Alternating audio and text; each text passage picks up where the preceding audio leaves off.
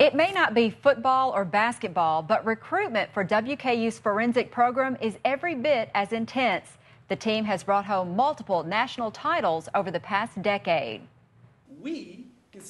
Jamak Newberry is one of nearly 40 members of WKU's highly touted forensics team, but the Florida native always thought he would compete on the field. I was a football player at first, and my whole life was dedicated to football, but I was also taking the novice class of debate at the same time. Then in 10th grade, a decision was made for him. My high school debate coach came into my classroom, and she grabbed me by the ear and said, "You're done with football, and you're going to do forensics, and it's going to make you a better person." Jamak and the rest of the team recently celebrated a record-setting season. This year, our team scored the most points at the national tournament that our team has ever scored before, and it's the second most points that any team has ever scored before. Coming in second only to Bradley University, WKU is poised to be back on top next year. I want to bring a championship home. As long as this team can bring back a championship and make everybody proud, I'll be just fine.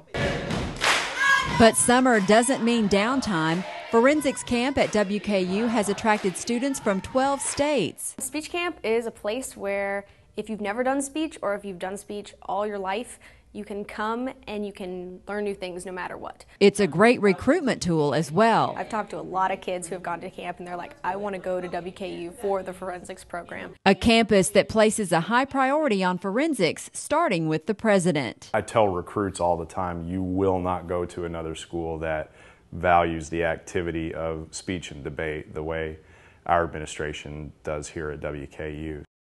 The WKU Forensics Program is the oldest student organization on campus. The team and coaching staff has more than doubled in size in the past 15 years. With this week's View from the Hill, I'm Amy Bingham.